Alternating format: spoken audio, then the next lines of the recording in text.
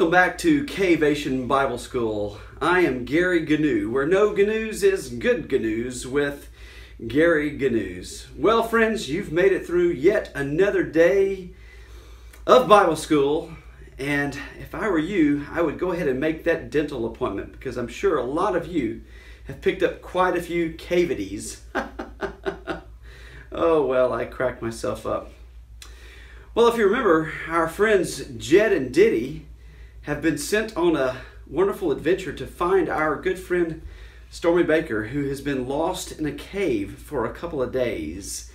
But apparently, her signal has been restored by our very own Jay Brownlow. So let's see if we can get in touch with our spunky spelunker, Stormy Baker, in the field right now. Stormy?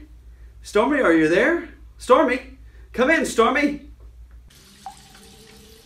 Yes, I'm here, Gary. I've managed to toss a rope into an upper crevice, and I am in a very precarious situation. I am currently dangling inches above a huge stalagmite.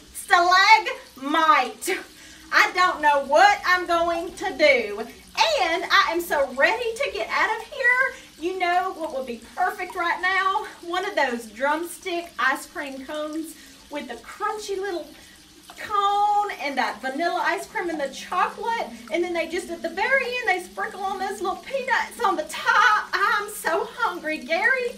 Oh, Gary, I hope that you sent professionals to come and rescue me. Just remember, Gary, you are my only hope.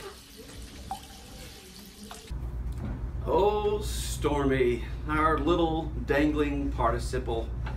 Looks like you are in a very precarious situation. We are so sorry, but help is on the way. Just be careful of those stalagmites. In fact, this kind of reminds me of a stalagmite, and thank you, Stormy, for reminding me of this delicious chocolate-covered, peanutty, crunchity, yo-delicious dessert. Signing off, I'm Gary Gnu, where no gnu's is good gnu's with Gary Gnu.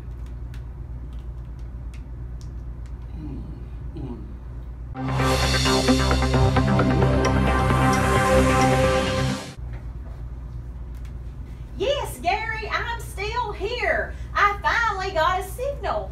I don't think I can get out, and I don't want to miss VBS. I've only got one bar down here.